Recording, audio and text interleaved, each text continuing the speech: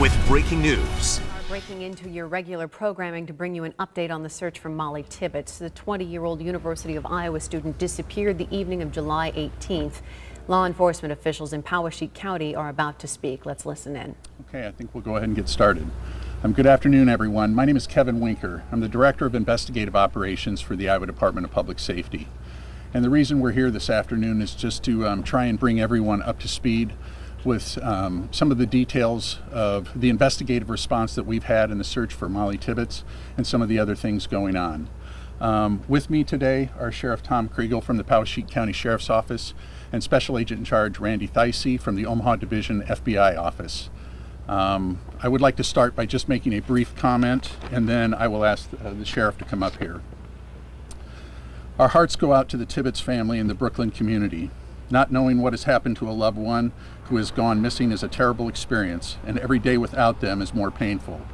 We've appreciated their cooperation during a very difficult time and have assured them our primary focus is in finding Mollie.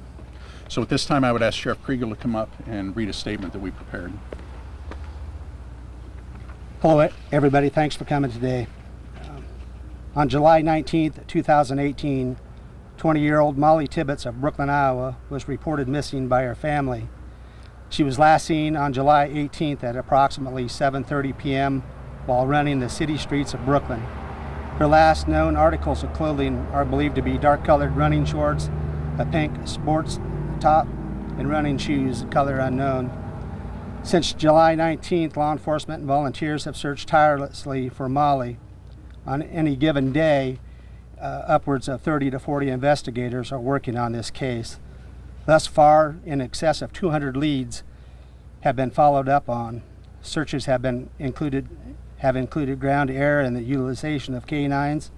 Investigators continue to work this case aggressively and seek the public's support by contacting the established tip lines if they have information related to Mollie's disappearance. And the tip line is the quickest way to get information to us, to law enforcement, is use the following tip lines. There's a dedicated tip line for the investigation. That is now 800-452-1111 or 515-223-1400. And there's also a dedicated email to accept tips, and that is tips@poweshiekcosheriff.com. Rewards to Crime Stoppers of Central Iowa has offered a $1,000 reward for information leading to an arrest in the case or the discovery of Mollie Tibbetts. The TIP Rural Electric Cooperative in Brooklyn has agreed to match that reward for a total of $2,000. And I'd like to thank the media for helping us get the word out and helping us find Mollie Tibbetts. Thank you.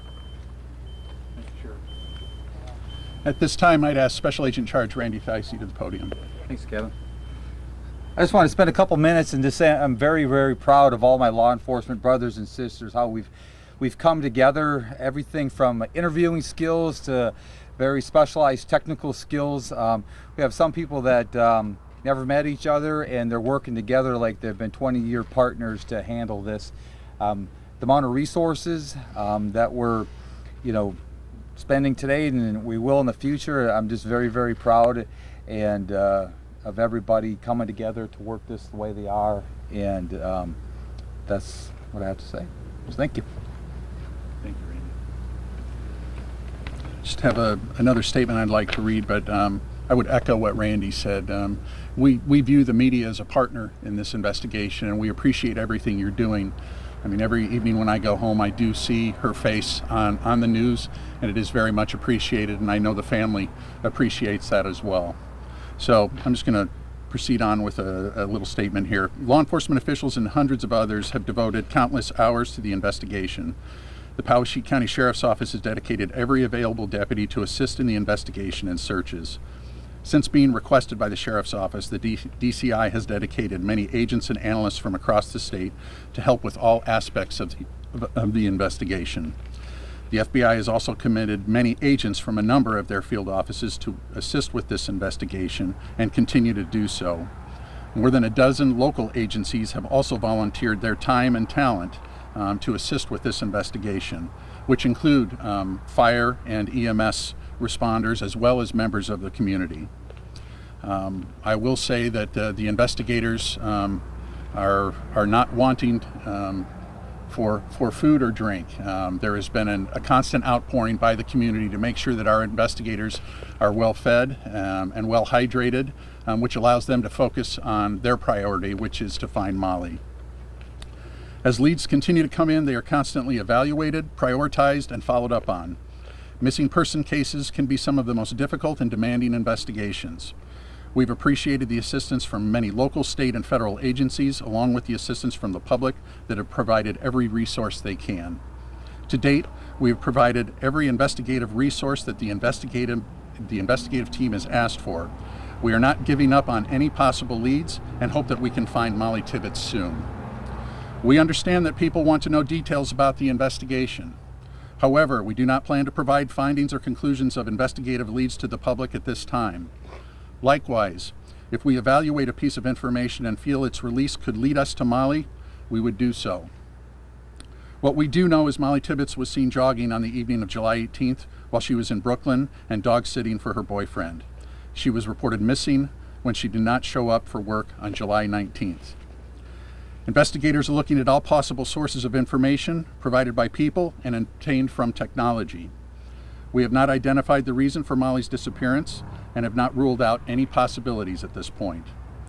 There are media reports regarding details of this investigation that the DCI has not confirmed. The fact that we do not confirm or deny these details is not an indicator of the truth or falsity. There are a few things that we'll ask the public to do, and number one is if they believe that they have information on the whereabouts of Mollie or any information that will lead us to believe why she's disappeared, we want them to use the phone numbers and the email address that the sheriff mentioned a little while ago. We would also ask for their continued support of the Tibbetts family. They are going through a difficult time. We are doing everything that we can to keep them apprised of our investigative efforts. But as you might expect, they are not hearing a lot of the details that the investigative team is working on anyway. But I can assure you, our focus right now is to find Mollie. We need to find Mollie so that anything that you can do or anybody in the community can do to help us do that, that would be very much appreciated. We plan to conduct another press conference on Friday, August 3rd. Information will be posted on the DPS website regarding the time and location of that press conference. We're hearing from a lot of you in the media, and a lot of you want to talk to us, but we believe it's time to shift in how we're going to address media requests. You can call in and ask for information, but we are trying to keep our investigators focused on the investigation. So we plan to do regular press briefings every few days. So the next one will be Friday. If you have questions, I suggest you bring those to the press conference and we will address them then. At this time, I would open it up for questions, but just keep in mind, I am not in a position today to release any case facts or talk about the investigation.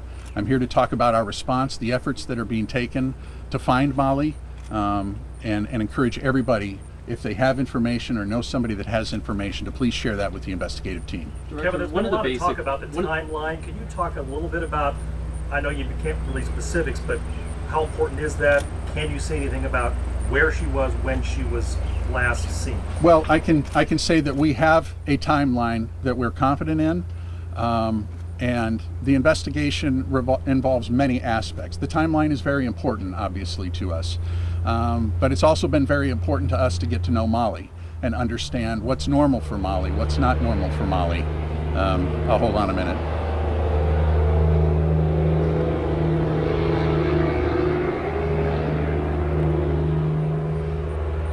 So you have to look at the investigation that's coming in and be evaluated as the totality of the investigation. Timelines are important.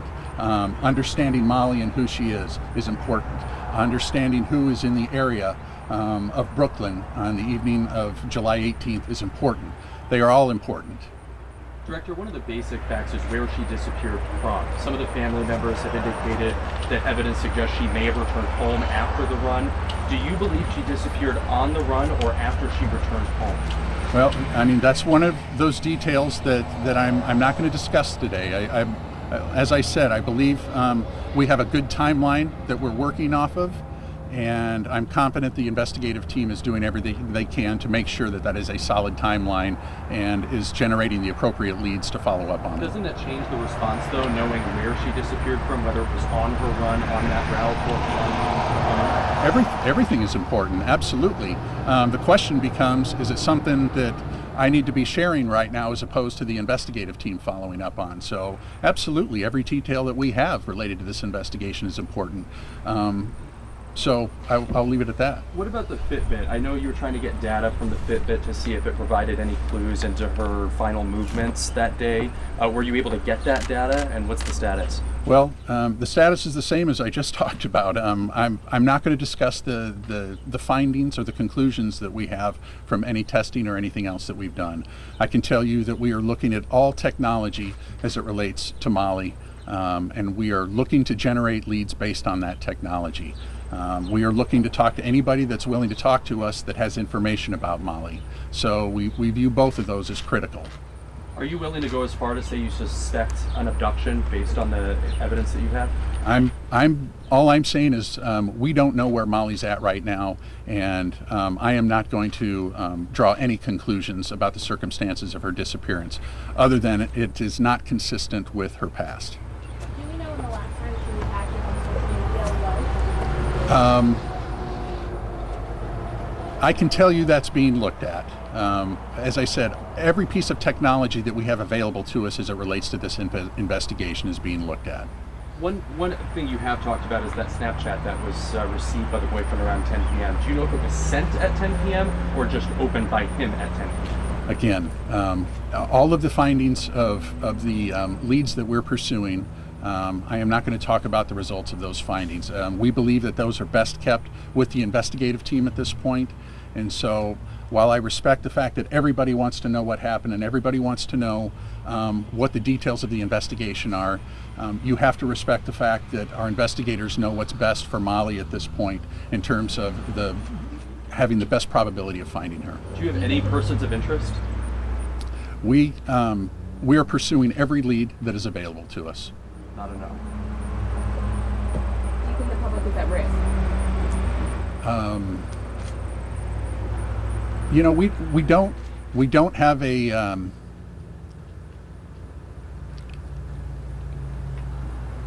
we can't tell you why Mollie's missing, so that's a difficult question to answer.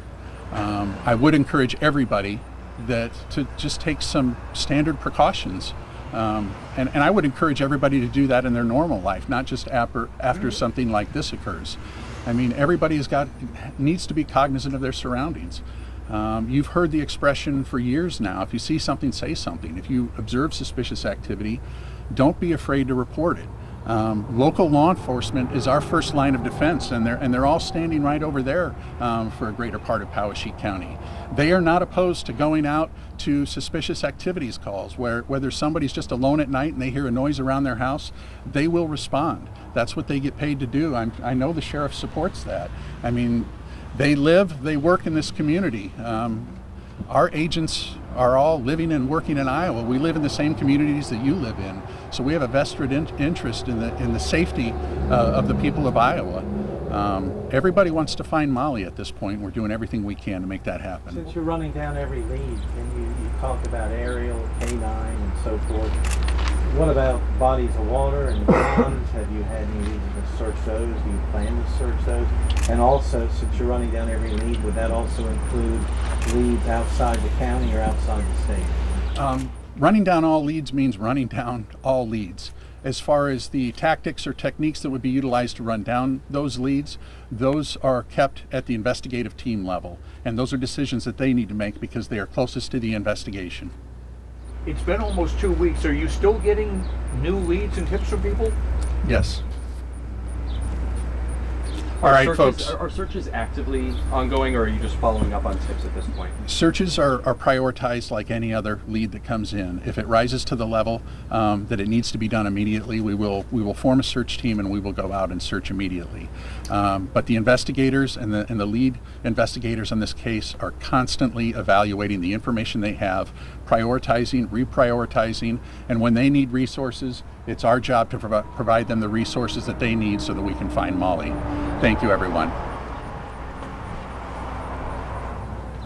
You've been watching a live news conference from the Poweshiek County Sheriff's Office on an update on the search for missing 20-year-old Mollie Tibbetts from Brooklyn, Iowa. She's been missing now for 13 days. DPS Director Kevin Winker, there, the last person speaking at the podium, has said that they are pursuing every lead that's available in this case. He said that missing persons cases are the most demanding and difficult investigations that his agency can conduct and does conduct.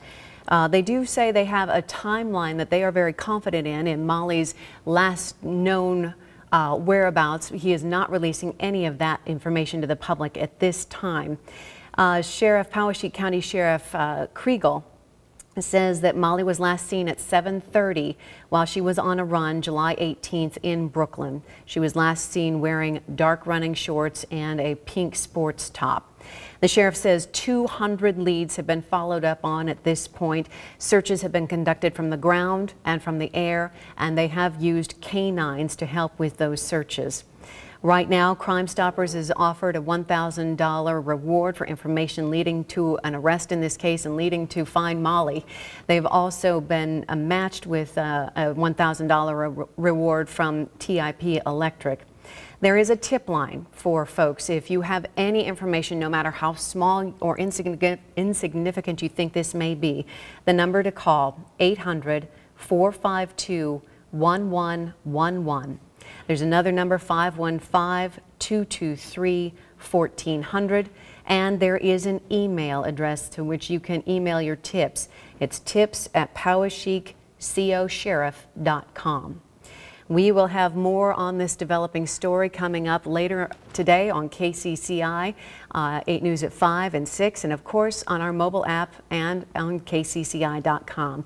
We now want to return you to programming already in progress.